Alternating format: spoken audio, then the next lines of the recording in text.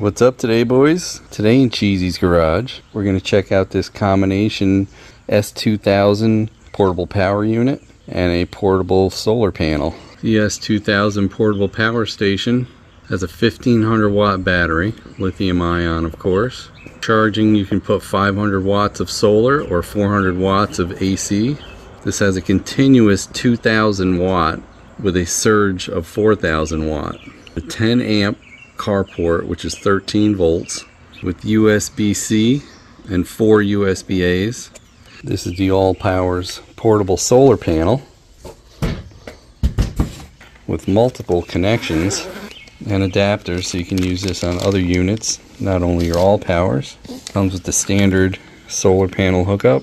Has a peak power of 200 watts with a 36.6 volt maximum power voltage. 19 to 22% conversion rate.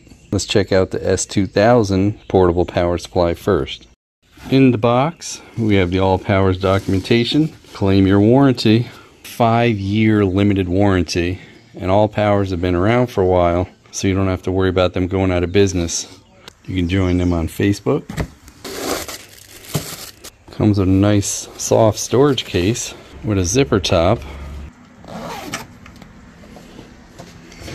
Yeah, let's put that in there with it. Let's see if that stays.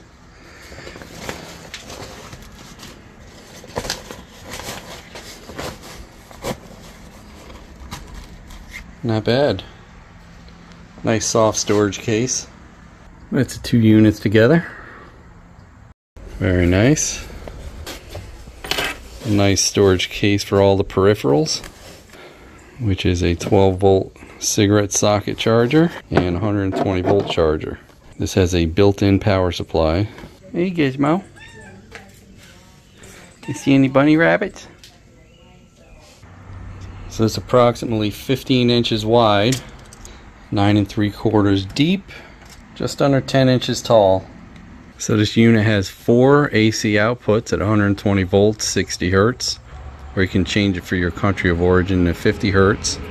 Has 1 DC outlet, 2 USB-Cs with PD100 fast charging capability, and 4 USB-As. Has an X60 type connection for the solar. On the right side of the unit, you can see a little muffin fan here to keep the components cool inside. On the back, you have your AC charging outlet, standard socket, and on the right side, looks like another muffin fan. See how much battery's in it. Looks like 76%. That's the AC output. You can hear the fans kick on. So to turn on the DC, use short press. That'll turn all your DC outlets on. And if you want to get to Bluetooth to connect to the app that is provided with this, long press the DC. You'll see the Bluetooth icon come on. Download the app from ALLPOWERS and we'll connect it up. I already have the ALLPOWERS app. I read the agreement. I'm going to connect through my Google account. Continue. So we're going to hit add Bluetooth device. We're going to select the S2000. And there it is.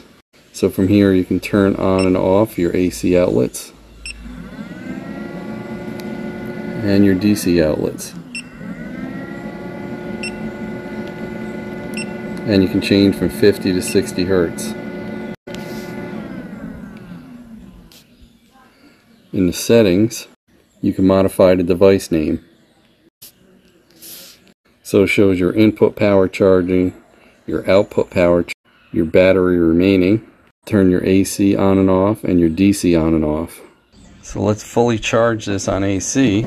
So the internal power supply outputs 394 watts, almost 400 watts. So let it charge, and we'll do some tests. Of course, do not use this unit while it's stored in a bag. Don't charge it, and don't use any power outputs. This is for storage only. It will overheat because it needs these fans to keep the unit cool. Charging up at 389 watts, 68% now. We'll let it fully charge and do some tests. As you can see in the ALLPOWERS app, its input charging is 397 watts. All the outputs are turned off. A few moments later. And we're at 100%. And yes, you can charge this while you're using the outputs. Nice clean sine wave. 116, almost 117 volts RMS. Almost a perfect 60 hertz. So let's run these two fans, see how the battery holds up. 4 AC outlets. Let's turn on the AC.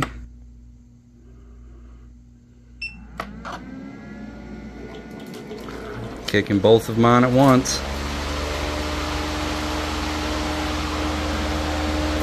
We're going to draw 428 watts. Time is 1 o'clock. So let's let it run for a while. Try to output on the USBs. Let's see if this does a super fast charge. Yes, super fast charge. That was a USB-C. Let's try the USB-A. It says slow charging. So that's just regular slow charging, I guess.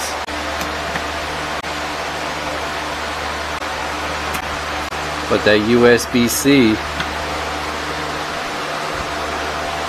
super fast. Been running 11 minutes and we're still at 100%. Let's open the ALLPOWERS app. This is saying 2 hours and 41 minutes. It'll run these two fans at 422 watts. We'll shut off our DC section from here. We'll let this run for a while. A few moments later. It's been exactly 1 hour and 11 minutes. Still have 80% battery left. Pretty good. A few moments later. Close to 2 hours now running these two fans. And we're at 51%. So I say the battery's holding pretty good and doing what it claims. Let's try to charge it back up on solar. So let's check out this 200 watt solar panel. Wow. Wow, that's a large solar panel. 200 watts. The XT60 connector is 5 feet stretched out. Has nice waterproof connectors. So it looks like we have a total of about 8 feet. Of course you can buy extensions if you need it. That is a very common plug for solar. The solar panel does come with loops, so you can mount it or hang it instead of using the legs in the back. It has 4 support legs that you can adjust to a certain degree. This does have a built-in MPPT for solar, so it adjusts automatically internally. Sun's shining pretty good. Point it at the sun. Let's see what we get for charging. The size of these units for the output have definitely been getting smaller. Let's see what we get here.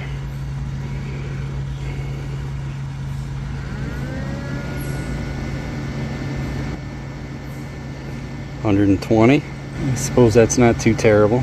You can see by the direction where my finger is when it's the least amount of shadow from my finger, so this thing's got to be laid down a little more.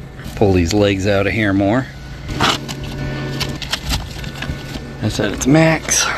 Still at 120. Say the time it'll take to charge it. It is 2:57, so we'll say 3 o'clock. We'll leave this out here for an hour or so and see what it goes up to. Move the unit in the shade. The next day. So let's try this again. The clouds rolled in and I got a rainstorm right after I set up. Right now we're doing 80 watts. It is kind of a little bit overcast. The sun's behind them little thin clouds there. Now here comes the sun, a little better. Oh, look at that, we hit 140. If we can get those clouds cleared out, it would definitely handle an off-the-grid situation if you're not putting a lot of load on it, like an air conditioner or something like that. Definitely maintain it and keep it charged. If you want it to charge faster, this has a high capacity charge. You can get 500 watts worth of solar panels. The time is 10:44. Let's see what it does in an hour. It was at 51% charging yesterday when I unplugged it, but then it went back to 50. Now it's back up to 51. 601 hours is like 25 days. That seems kind of crazy, doesn't it? 1 hour later. Alright, it's been an hour. Let's see how much it charged. Wow, 61%. Well, that's pretty good. That's 10% in an hour, so I don't think that's right. There's no way that that's right. If that went 10% in an hour, it'd be 4 more hours to complete it. That must be minutes, not hours. Even that would be about 12 hours, so this is charging way faster than it's claiming on that gauge, which is a good thing. I'm going to leave it out here a few more hours, as long as the sun participates. And technically, I should be leaned back further. That's as far as it'll allow it. So they really should have put adjustable Velcro to let this panel lay flatter, in my opinion, because we're not getting a full effect of the sun straight on. A few moments later. So it's been about another hour and a half, and the sun has shifted for quite a while, but that's pretty good for a couple hours of solar. Faster than I expected. I think it's a pretty good combo. Decent performer. If you're in the market for one, I'll put the links down below. Let me know what you think. Vin Cheezel approved. That's right. Hey, don't forget to like, comment, and subscribe. We'd love to hear what you have to say. Hit that bell if you want new notifications on new videos. Links for products used are in the description and on MotoCheez.com. Thanks for watching.